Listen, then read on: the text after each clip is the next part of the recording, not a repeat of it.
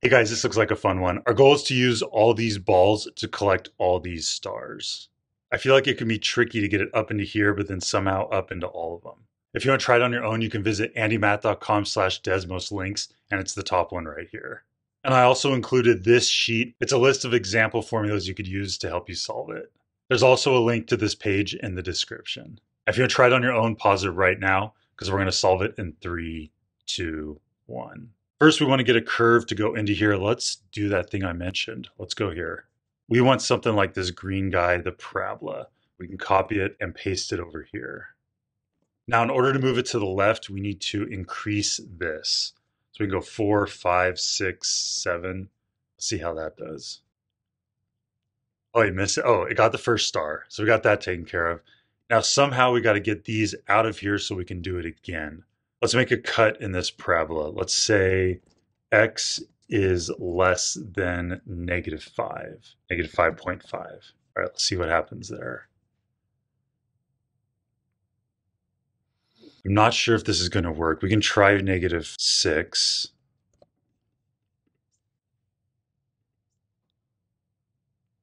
What about -6.5? I think that's going to shoot it way over. Yeah, it's not going to work. I think we need it steeper. So we can do a vertical stretch by putting a number in front here. Let's try 2.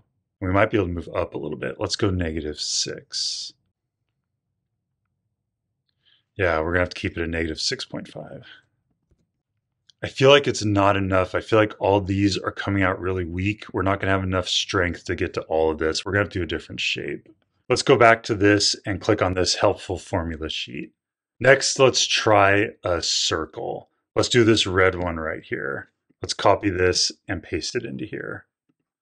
First, if I hit launch, they're going to bounce off the circle, so we got to make a cut. Let's cut it at the center, which is 3. So we'll say y is less than 3. And already this looks very promising. Oh, nope. Let's shrink it. We can shrink the radius. Let's just get rid of the squared. So that'll make the radius square root of 2. And then let's move it a little to the right. Let's go 7. Let's try this now. Okay, that's strong. That's what we were looking for. So now we got to put another circle here. So let's copy this circle and paste it in here. Let's scoot it over a little bit. Let's go to here and let's make it a little bit wider. Let's change that to a 3.1, 0.2. And let's scoot it a little bit to the left. Let's see how this looks. That looks really good. All right, let's copy this circle again. And we're just going to keep doing that all the way across. Let's move it to the right. Let's go all the way to 0. And then I'm liking these being a little bit off center. So let's make this a little bit off center. Let's go big with the radius. Let's go 4.75. And let's move this over -0.25. That looks pretty good. So is there enough room right here for the balls to fall?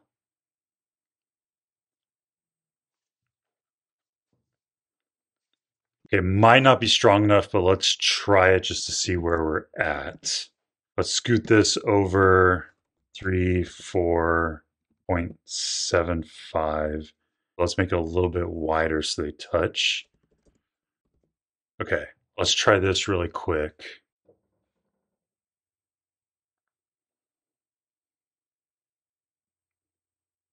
Oh, and they just miss it. That's funny. Oh, look at that. This one stopped right on top there. Let's scoot over a little bit. 0.7. Is that going to make all the difference? We could make the radius a little smaller. 4.5. And then we can go 4.55. Let's go smaller. Let's go 4. I'll go 4.45. 4.35? No, 4.4. No, 4.45. All right. This is going to solve it.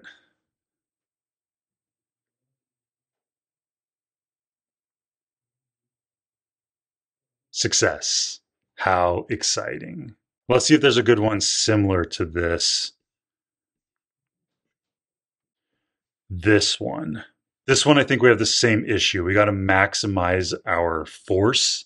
So I think we could do that with a circle here, a circle here, circle here, and a circle here. And if you want to try this one, I'll put a link in andymath.com/Desmos links. I'll stick it right here in the third slot, right below the helpful formula sheet. How exciting.